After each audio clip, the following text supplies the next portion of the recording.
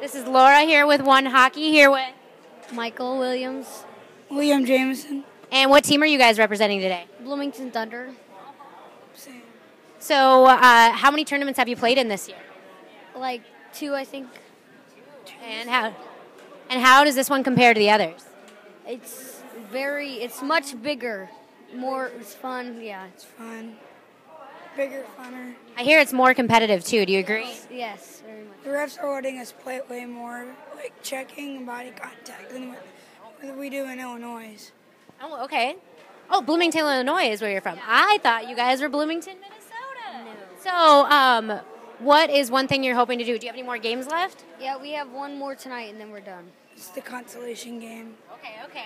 And what is your feelings on that game? How are you going to go into it? Just gonna do our regular and try hardest we can and try. Just be ready, try to win, get third place.